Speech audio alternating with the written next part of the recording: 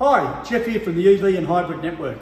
Just a quick little technical tip basically in regards to getting a hybrid or an EV vehicle going after or in the event of a flat 12-volt battery.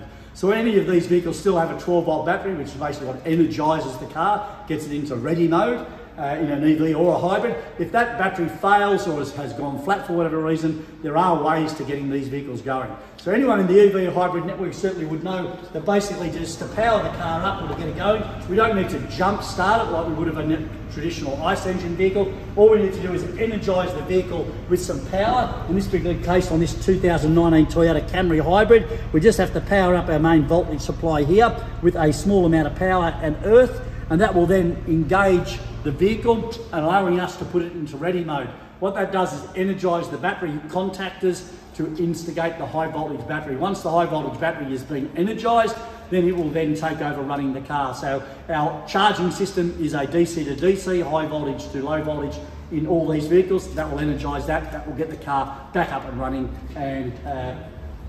for you.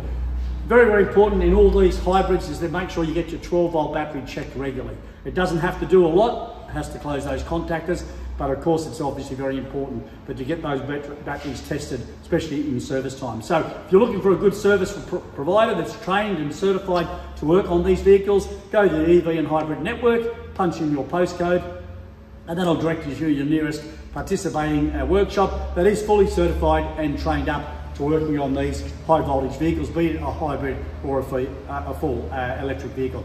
Hope that helps you out. We'll see you again.